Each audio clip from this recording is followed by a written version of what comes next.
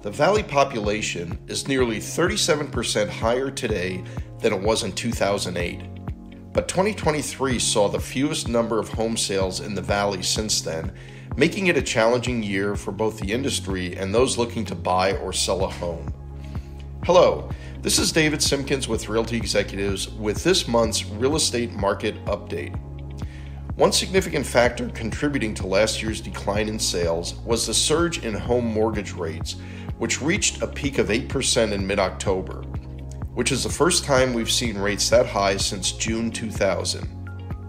However, mortgage rates have decreased over the last few months, causing an expectation of increased buyer activity. Although this didn't occur in December, few people are home shopping around the holidays, and we are seeing increased buyer activity since the beginning of this year.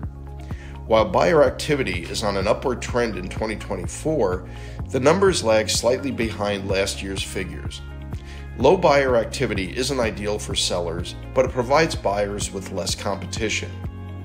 Valley-wide, our market currently favors sellers with a mild seller's market due to decreased demand, but even lower supply.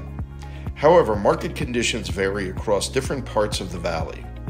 For instance, Chandler currently stands out as the market with the strongest seller's advantage, with demand down over 47% and supply down over 71% from where we expect it to be, which gives sellers the upper hand. Of the 17 largest cities in the Valley, other cities experiencing a seller's market from strongest to weakest are Fountain Hills, Gilbert, Glendale, Phoenix, Scottsdale, Mesa, Avondale, Tempe, and Peoria. We currently have 4 cities in a balanced market where neither buyer or seller have an advantage. They are Surprise, Goodyear, Paradise Valley, and Cave Creek. And cities where buyers have a strong advantage in negotiations are Queen Creek, Buckeye, and Maricopa, where supply significantly exceeds the demand for resale homes in those areas. Understanding market conditions is crucial for sellers pricing their homes and buyers determining how to make a competitive offer. If you're ready to make a move in the near future, you have a trusted advisor here to help you take advantage of whatever conditions exist in your part of the Valley. And that's me.